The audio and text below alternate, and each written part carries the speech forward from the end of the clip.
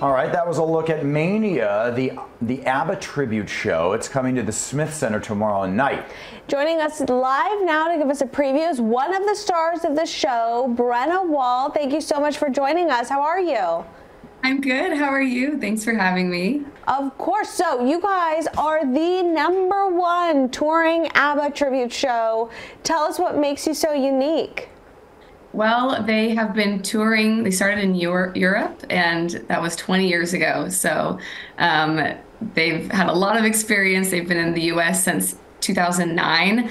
They've performed all over the world, Hong Kong, Venezuela, the Philippines, obviously all over Europe and the U.S. So they definitely are very unique in that sense. And of course, I am biased. I, of course, think we are #1.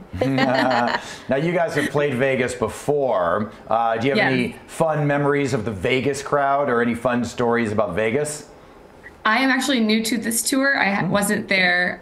They did it the last few years. So that was my other counterpart, Allison. So she was here. So I'm excited to make some memories myself in a couple days here, or tomorrow. Yeah, tomorrow at the Smith Center. Anything you're looking forward to while you're in town? You know, usually we just relax before the show, but who knows, maybe I'll find my way down to the Strip and play some blackjack or something. Oh, for sure. So I know in Mamma Mia, they have the whole crowd get involved at the end with Dancing Queen. I'm sure you guys probably do something similar, because that is such a fun, you can't have the audience sit for that one, right? Oh, of course. We definitely try to get everybody up throughout the show. We definitely encourage dancing, singing along. It's just such a good time.